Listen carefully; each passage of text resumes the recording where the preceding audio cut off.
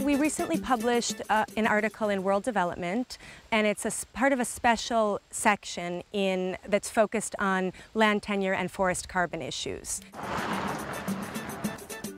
And we really looked at 4 sites in the Brazilian Amazon, including Acre, but also the Trans-Amazon Highway, São Félix do Xingu, and northwestern Mato Grosso.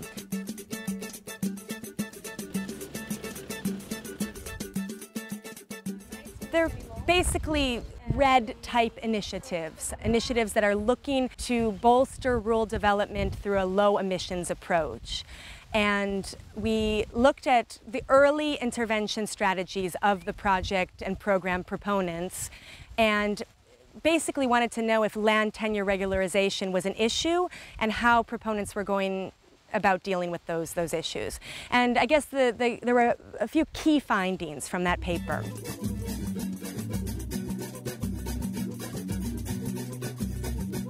One is that while many people are concerned that areas with poor rights recognition and not clear land tenure, those kinds of people would be excluded from forest carbon projects, we actually found that project proponents were really prioritizing, clarifying land tenure and land rights in the areas where they were planning their interventions, and linking that to environmental compliance.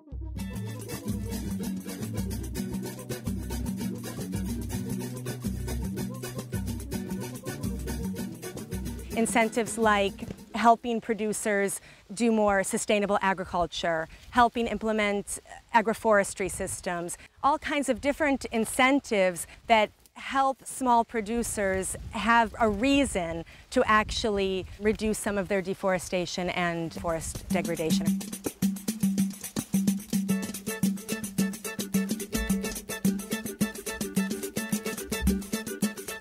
So they're a key target group for the intervention strategies by the government of Acre here in the state to reduce deforestation.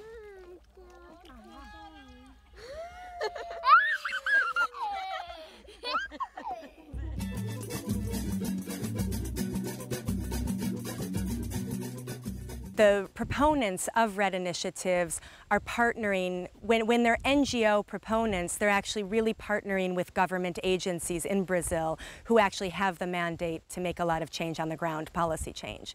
And that's a really important finding because you need civil society and government cooperation to make a lot of these things happen. And the Brazil situation holds a lot of promise that these early REDD initiatives show just that, these very serious and successful partnerships between government and NGOs to get these things off the ground.